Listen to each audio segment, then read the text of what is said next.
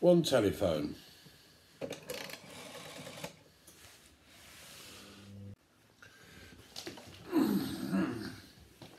Hello, right, this is an old GPO telephone, standard elephant grey telephone, but unfortunately it's got its old connection, which is there. So what we're going to do today is we're going to change it from the old connection, which is no longer any use, and we are going to convert it into one of these, simply by putting a new socket on, and then we can use it with all new BT telephones. First thing we have to do is to take the phone apart, and that's really simple. So I'm going to show you that. Simply see the screw which is there, and you turn it, if I can see without my glasses, turn it until it pops towards you. So therefore it springs, it doesn't actually come out, right? And the next thing is to do is simply lift the lid. So I can show you there. Simply press your hand on the dial and then just push it up. And there you have it. So there what we can see is some old connections to which we have to remove. And the first thing we're going to do is we're going to remove this in order to make a start. So what we need to do now, if I can show you here, is all the connections that we have to take off in order to release this one. So here we go. First of all, you'll find the junctions from T1 to T20, as you can see there. There you go, T1 to T20. They're not all individually numbered, so what you're going to have to do is simply count. And as you can see, you've got your T's there, so if you go from there all the way along, you'll see that you can count all your T's from T10 to T19, etc, etc. It might be worth adding that also they're here, as you can see here, that's a rectifier, and that rectifier there is between junctions T1 and T2. Older ones may not have one of these, and the reason for one of these is to cut down any of the background noise, just to make the listening more enjoyable. However, if you haven't got one, you can get them on the internet, as you can with all the conversion kits as well. Now also, what I haven't got, which you can use, is also you need to put a resistor, and I'll show you where that resistor goes in a moment.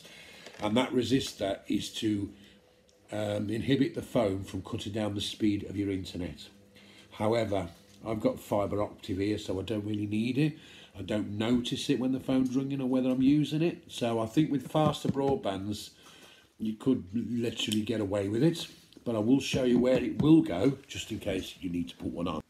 Rightio, the first thing we can see, it looks very complicated there, doesn't it? But it really isn't that complicated at all. So the first thing we need to do is simply remove the original wiring. As you can see there, you just simply look at the grommets. There you go, let me show you. And take it out. There we go. So that grommet's taken out, and all of a sudden it just looks a lot clearer, doesn't it? We can see now that anything that's connected to the original lead is all around this area. So what we're going to do is simply remove all of these to begin with. Okay, simple screwdriver, and what you simply do with these, all these things here, you just turn them about maybe a turn and a half, which will release the hooks, and then that's what we're going to do. So I'll show you the first one to begin with, literally anti-clockwise, as you know. Turn it, and then you've got the little horseshoe wire there. I don't know whether you can see that there.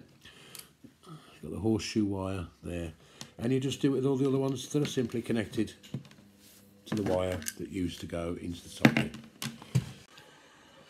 So we're continuing to remove all the cables from this particular section here, but you can see I'm going to point to this one here, which is terminals 8 and 9. 8 and 9. Right, we are going to remove the red cable. So therefore, this one here is going to be of no use at all. This, I don't know what they call these things, this little silver thing that connects the two together. So I'm going to remove that, and I shall tell you why in a minute, and I shall show you it when it's done. So I'm going to continue to take away the old cables, and I'll be back with you shortly. So there we have it. I've now removed the original cabling, and you can see there that there is nothing left. Right, now I said earlier on that a lot of people put a resistor, and the resistor will go between these terminals here.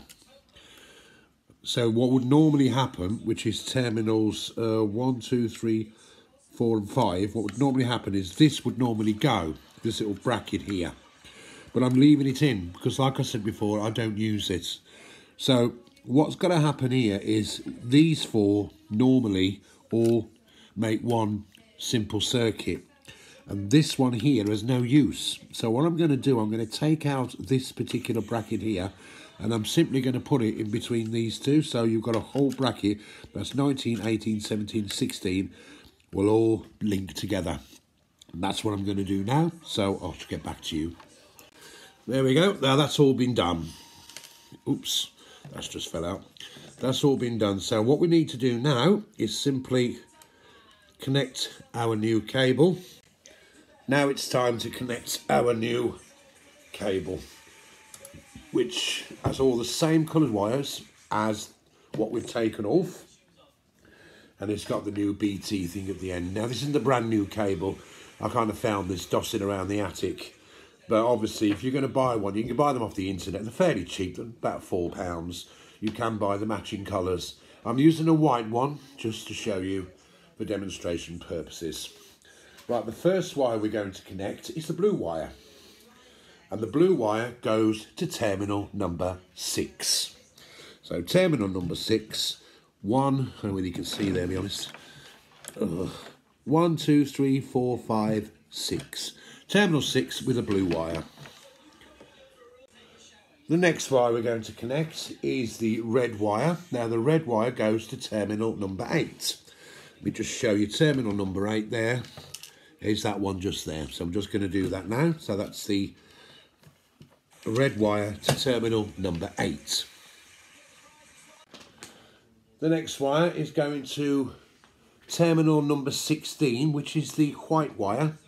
Now, like before, and I showed you at the very bottom that we've got all these all in connection with each other. So really, when you think about it, it really doesn't matter where you put that. You can put it on any of those three. So simply pick any single one for the white one. So I'm just simply going to put it on this one here. And that's, and tighten those up. Finally, we do the green wire. Now the green wire has no real purpose at all. It's basically a spare.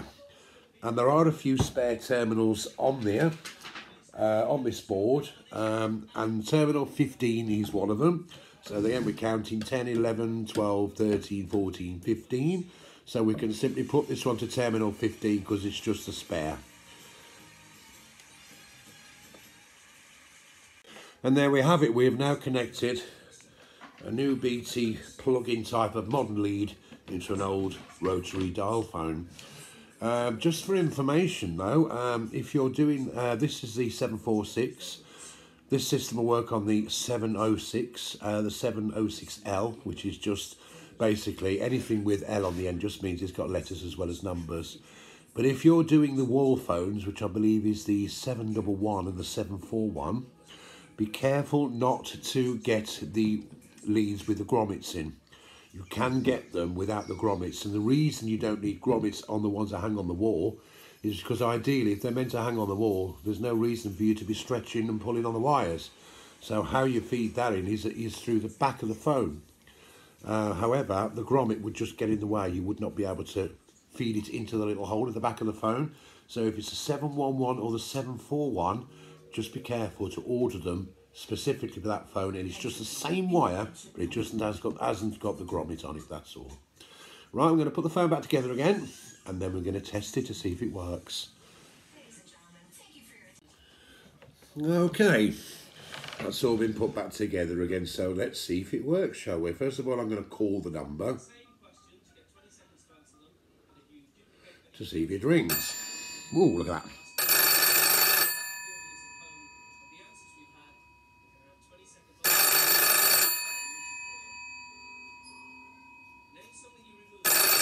Now there's a novelty. The ring's completely different, isn't it? Maybe we just got lucky there. Now I'm going to try to dial out. So I'm going to make a telephone call.